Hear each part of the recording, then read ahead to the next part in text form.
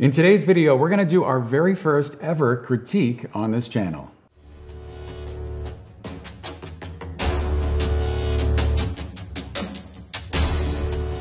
If you guys aren't already subscribed to the channel, if you could please go ahead and do that now, and also sign up for notifications, that would be great. And if everybody could give me a thumbs up, I would really appreciate it. That way more people could find this video. So like I said, this is the first ever critique on this channel, but I have been doing them on my online learning platform, The Academy with John Gress. And if you're interested in checking those out and our exclusive videos, you can go to johngress.com/academy and sign up for a 3-day trial. A few weeks ago, my friend Gary Hughes and I did a critique on his YouTube channel, and this week we're going to do it on mine.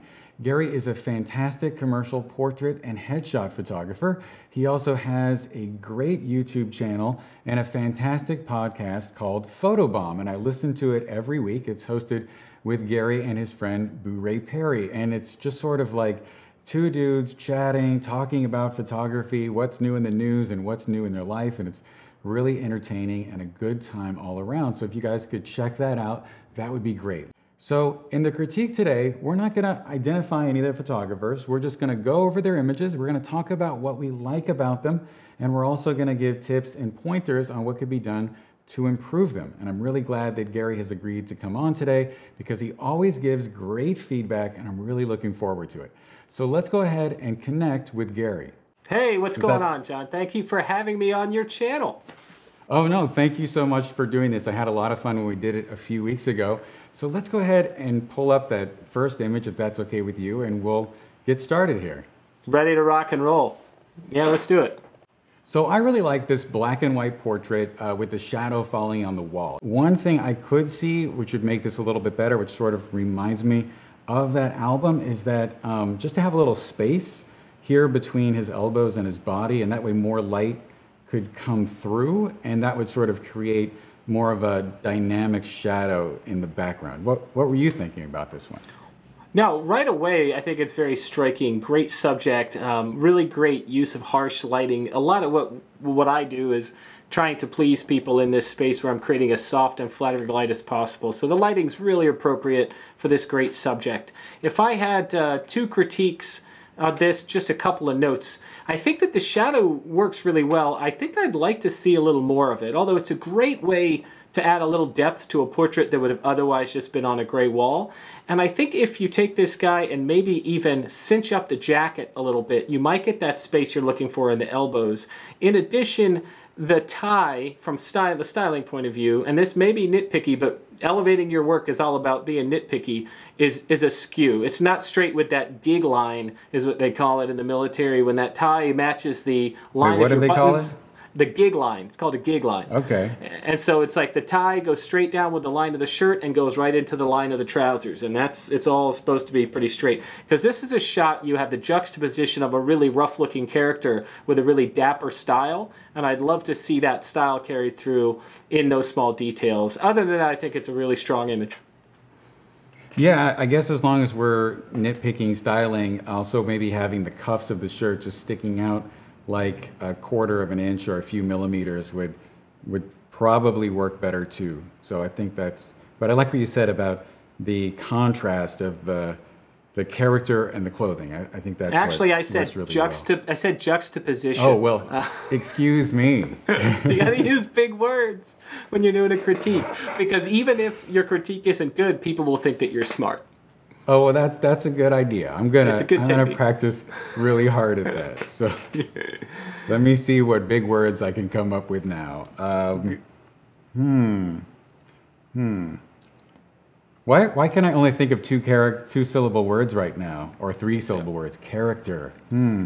So I really get a thesaurus. You'll be fine.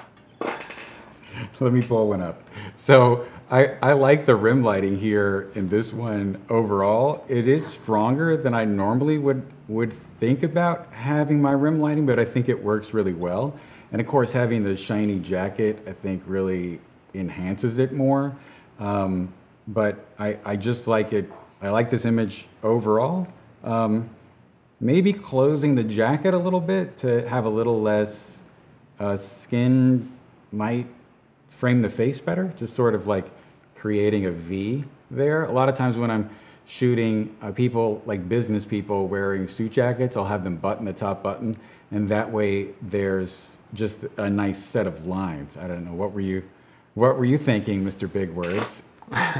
Well, I don't have any big words at the moment, but if I think of any, I'll let you know. I think this is a really strong headshot. To me, it looks like an actor headshot, shot in kind of a cinematic style.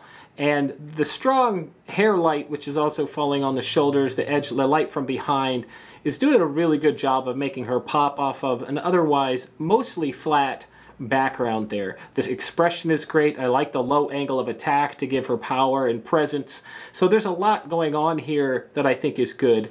I would really like to see this light on her a little bit more directional. And I know that in an actor headshot, directional lighting isn't always the done thing. But if you're already going in on cinematic, look at her bone structure. Look at her cheekbones. Look at her jawline. She is such a striking subject. And this light doesn't really show how great she really looks. I would love to see what this looks like modeling her face slightly more by bringing the light to one side or the other. In addition, I think that I'd love to do, just like you said, I love it when the lapel rests on the neck rather than having a gap there. There's a certain sense of wearing your dad's jacket when it looks big like this. And I think that that would really, really help this out quite a bit.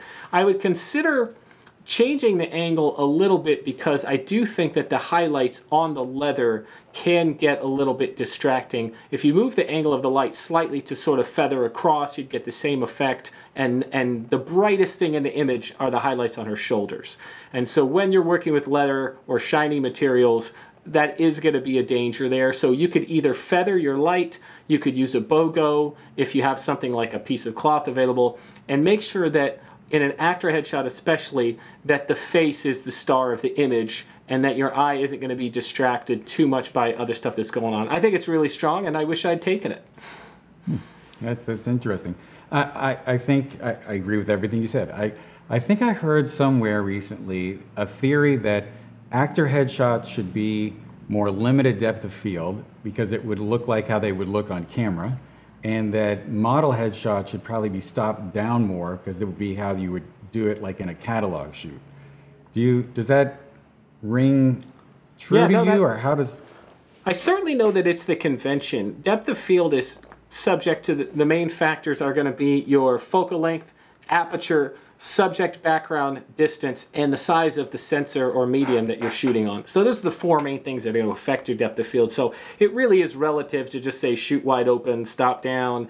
Ultimately, a headshot is about the face, and as long as the mask of the face, this area is completely in focus, even if the ears fall off a little bit, I find it's a really good way to manage distracting backgrounds. Because in the headshot, again, you want to get to the face. And it's cool to shoot on location, but when you're shooting for an agent or shooting for a submission for a role, the only thing that matters is the face, the expression, and then everything else is a suggestion that should support it. And I think that's really well managed in this particular image. As far as modeling images, if you're shooting something for print or catalog work, I mean, I'm at f8 minimum, sometimes f11, f16 for the most part. There are exceptions to every rule, but in an actor headshot on a full frame camera, I start at 2.8. And if I'm in a modeling image, it's 3/4 length, full length, I start at f8. And that's not what I do every single time. It's just a good starting point. So I used to always be at f11. It's kind of because I found that at some point, maybe 4 years ago, that I don't mean in headshots, I just mean like in general portraits. Like when I have these painted backdrops, they tended to look better stopped down. And then I was doing some lens testing over the last 6 months, and I knew this, but I guess I didn't quite, it was just academic to me. I hadn't really experienced it, and I shot like my 85 at every f-stop just to see what the difference was, and it was pretty surprising that overall it was much sharper at 5.6 and 8, and then it just sort of started to fall off a cliff. So whereas sometimes I would go up to 16, now I'm sort of like, I don't know. But I've sort of come down in that zone too. Yeah, I don't think shooting But F-16 or F-22, like, again, I would get into F-16 or F-22 if I would needed a modeling shot and I was going closer, whether it be a product or a person, because the closer you get to that subject, the more you're going to exaggerate the depth of field. The further away your camera is, F-16 and F-8, as far as your subject being in focus, are going to be pretty similar by the time you're all said and done with it. So it's just realizing that your subject, background, distance, relationship, camera distance to subject, those things are going to change how you should approach it, and it's not the same in every situation. no, that's a good point, because I think too, when you're closer, it doesn't matter if those fine details are less sharp because you're stopped down really far. That's when something called diffraction kicks in, because they're huge in the frame, so they're going to be sharp enough in the end for most applications.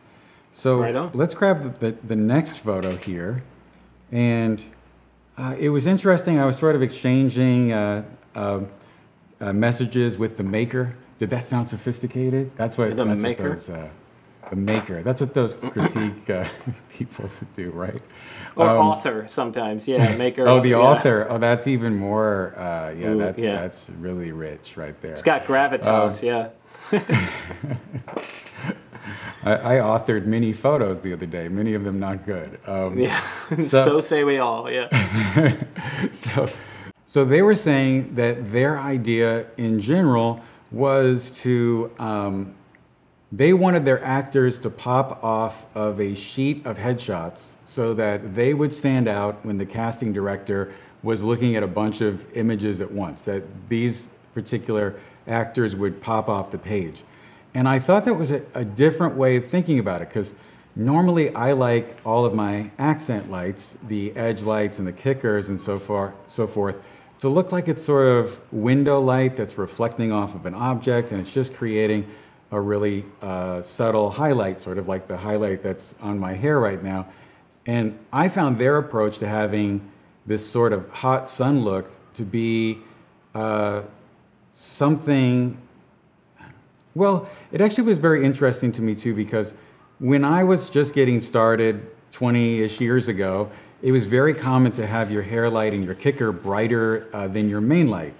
And over time, I think it just became more subtle, and I always thought that like everything should be subtle until I started this exchange with the author, and they were explaining to me their motivation, and I started to think about it, and I was like, well, that is different than how I would do it, and I think it's just a different style, and I hadn't thought about that application.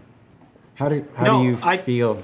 I think it's completely valid. I mean, what an interesting and important conversation to have is that we get so stuck in a certain way of doing things sometimes as artists, as creatives, that authors, as the author of this image, we're just like, we start to just deride anything that's not the way that we do it, and that's the way it should be done. And anybody who draws a line in the sand, I think this guy might talk like that.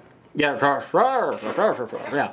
It's anytime somebody draws a line in photography and says this is the way that should be done, I will delight in going and find somebody who does it not like that and makes it look really, really good. It stifles creativity. It puts bumpers on the lane. Like, we absolutely don't want to do that. As long as, to me, it looks like that the creator of the image is in control of what's going on.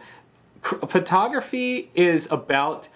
Good photography always has intent, and as soon as you learn the intent of something, then you can start to at least understand it instead of sort of just, hate it or think that it's bad. And this is a great example. This is a very hot edge light, hotter than I would typically use, but that doesn't mean that it's bad. I see this type of work all the time, and I really like harsh lighting on an actor headshot to create more of a character look.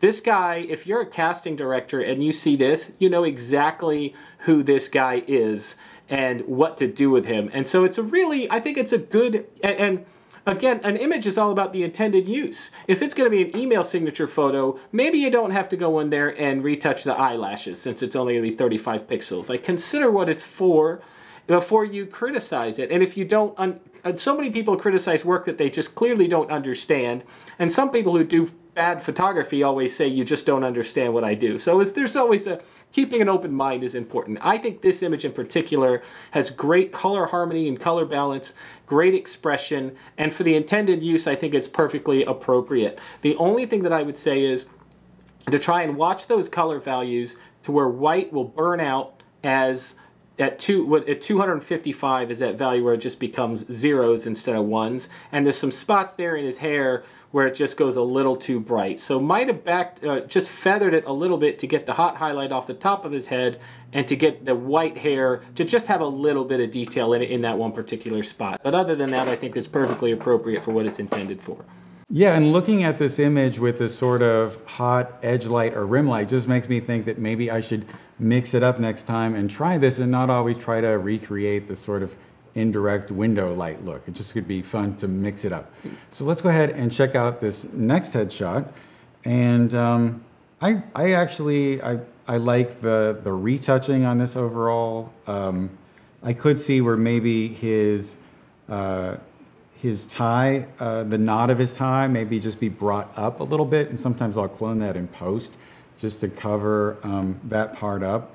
And then also, like for styling, I'll try to keep the tie in line with the buttons. I forgot what you said earlier. The military term was the gig line. Yeah, so his gig line, he got fired from his last gig, it looks like, because it's a slightly off. Terrible joke. But that's sort of what I'm thinking. What do you think with this one? Well, actually, what's interesting about doing shots like this is kind of my bread and butter, is that when you turn somebody off to the side, even a very straight tie can look askew. So that may have been perfectly straight. So if I'm shooting off center like this, I will very often make the tie go askew in the other direction back toward the camera so that it looks straighter. I think it's an optical illusion because I don't see the line of his shirt, I don't see the buttons, I don't see the seams. So I think that it is straight, but when you turn somebody, you can make that adjustment. Again, it's nitpicky, but it can make the image look a little more together. Just line up the center of the tie with the top button of the jacket as it's buttoned, and then it will look straight from that. Just make sure it looks like that from that angle. As far as a couple of things, one, I like the lighting. It's a kind of a modern light.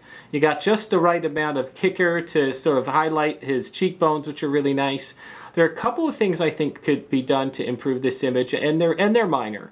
The first is that I feel like the expression isn't hitting here. I think that it's just kind of a standing there kind of expression, and I know expression is so subjective, so that this may be a good expression on him, but for me it's not quite as he looks so polished and together and powerful. I would love to see that in his face. So a little more coaching to draw out the right expression to send the right message. A professional headshot, a professional portrait is all about how it makes the person looking at it feel, and I think that this could have a slightly better connection.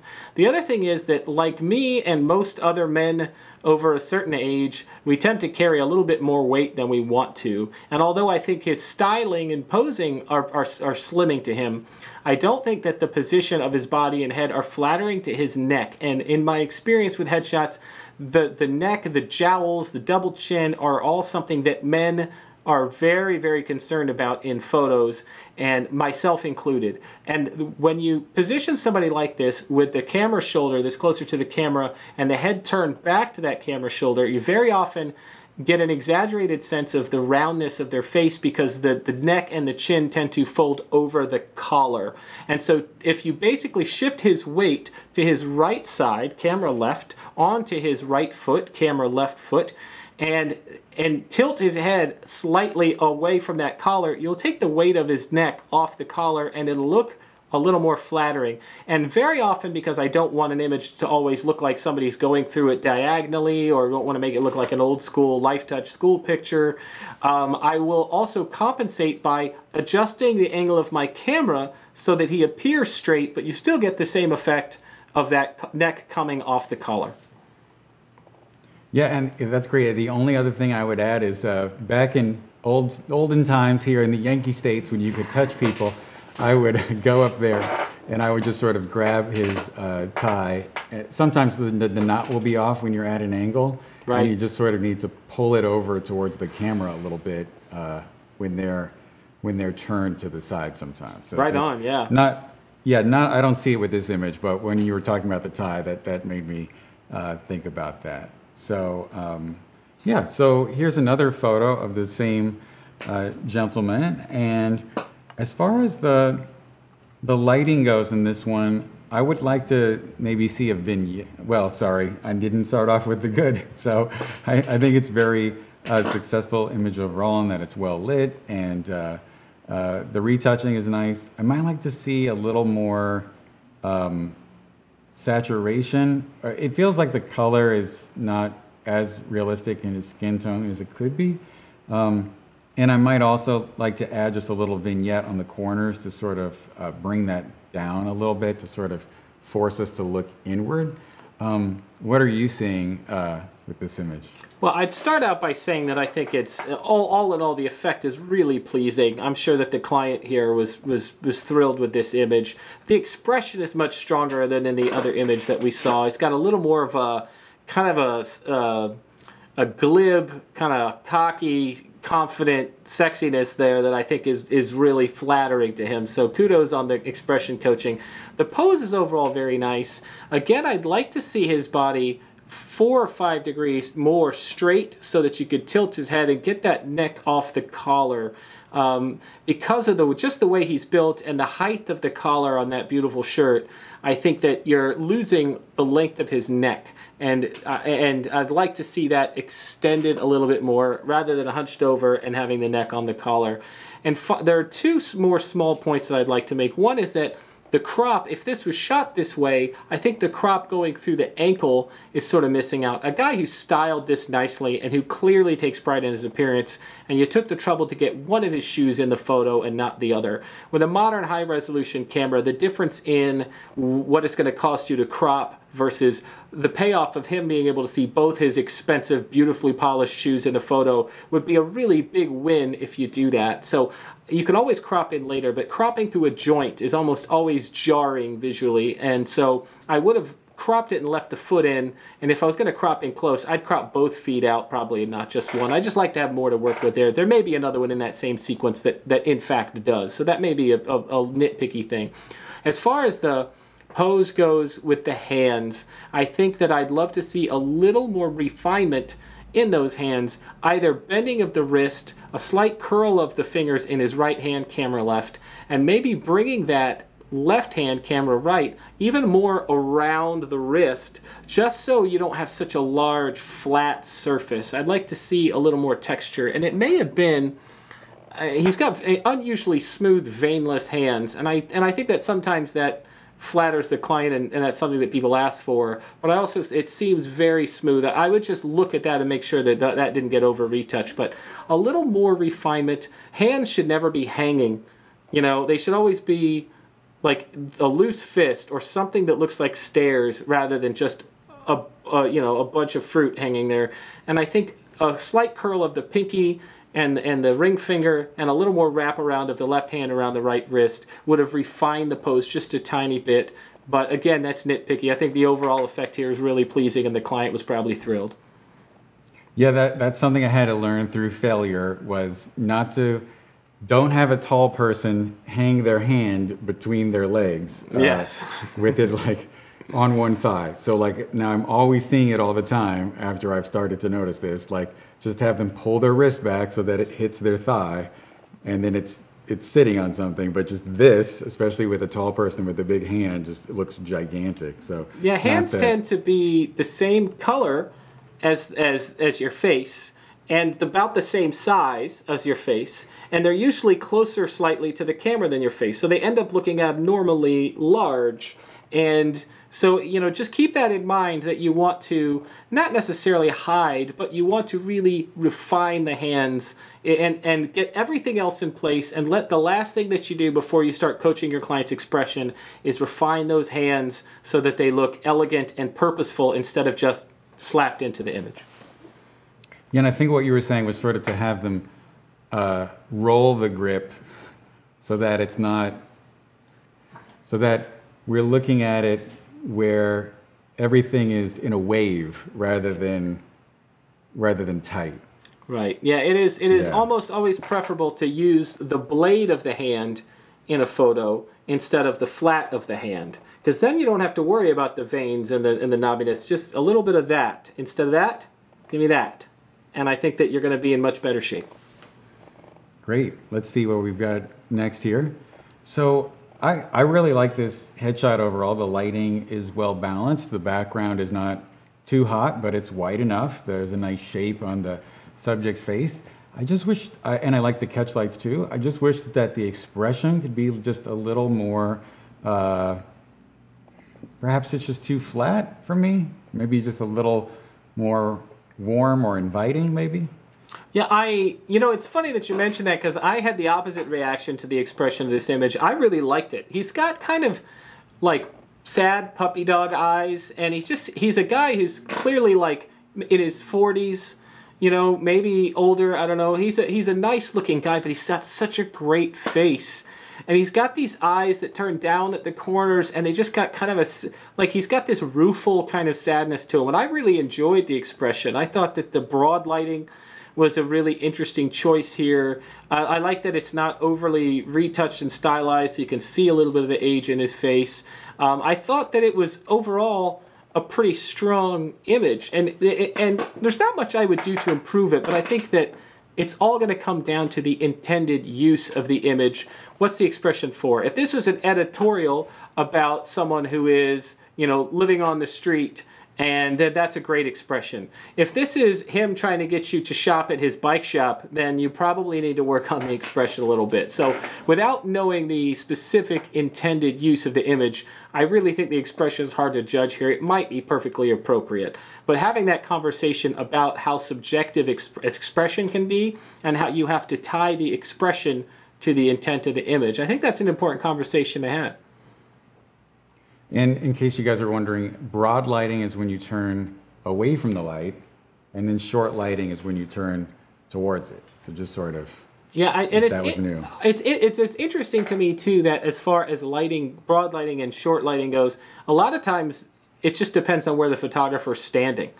You know what I mean? Like if this absolutely. If this photographer takes 3 steps to the left and rotates his camera 15 degrees across, to the right, now he's in short light, without moving the subject or the lights at all. So it's just sort of a catch-all term, meaning that the part of the face the camera is pointed at is where the most light is hitting, and narrow lighting is you're shooting into the shadow side of the face, wherever the light happens to be coming from. So it's almost more about where you can move the lights around and turn this into short lighting without moving the camera, but you can move yourself and have the same effect too.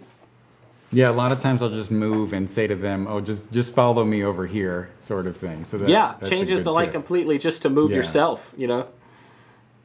Yeah. So, all right. So we've got this. I like the white balance of this one overall. I think her hair looks really nice and everything. It's interesting. I like to layer backdrops behind the subject completely. I think it's interesting that the author chose to have her hand going, being obscured by this backdrop. And I might like to see a little more separation between her dress and the background, just so that and this is just a luminance issue, so that she's just more separated from the backdrop. So maybe, I was gonna say moving it closer, but she's on it. So if you moved it closer, if it were further away, it would become brighter. So that one's going to take a little work, and maybe the styling and the clothing to get that separation isn't going to, the styling and the backdrop, maybe that's not going to work to get that separation with these two items that are similar luminance. What were you thinking? Well, just to add to your point, I think that you could go back into the raw file and more likely find some shadow detail there. If there's a good point. And so, just how you process the images is critical. And being trained as an old school portrait photographer, I'm always looking for blown out highlights and blocked up shadows. It's just because, your mentality is always thinking, I have to print this. And so if you have to print this won't print. You send this to an editor and they're going to be like, well, the whole middle section of the image is just a big block. And so although I love the the feeling of this. It has a mood of mystery, sexiness, expression works. I think everything's really good here. If you put just a piece of white foam core behind that blue background on the right side and between it and the subject and almost butted up against that gray background on the back, you would have gotten enough fill to do all the work here, even if you didn't have the shadow detail in the raw file. So I actually don't mind the fact that it looks like she's walking out through a door almost. And I think that, and as an editorial image, if this were a celebrity and this was an article about how she's leaving Hollywood or something, it perfectly gives the impression that she's walking out a door. So, again, intent is everything. My main thing was, I think that the door is almost out of key with the rest of the image, and it draws a lot of attention because of the weight of it. If you think of an image in terms of everything in the image, you assign it a weight. How heavy is it in the image? I think that it's a little too heavy. I would love it to be darker and less saturated a little bit. And maybe you're talking about the lighter blue panel. Yes, the lighter blue panel. I'd almost like to see the lighter blue panel and the gray panel reversed. That would solve your separation problem. That's just what I was thinking. It'll solve your separation problem, and it'll solve your problem with the big blue thing being in the front.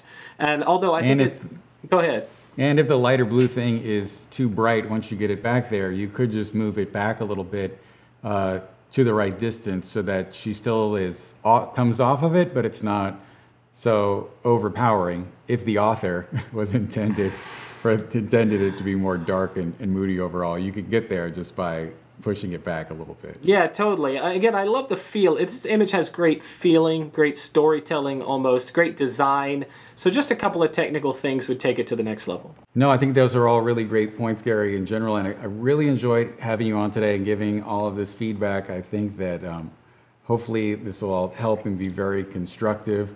So thanks again for coming on today. And you guys, if you can make sure to check out his channel, I'll definitely put a link to it below or on screen, and I will talk to you soon, Gary. Thanks for having me, John. It's good to see you, man. All right, you too. Take care.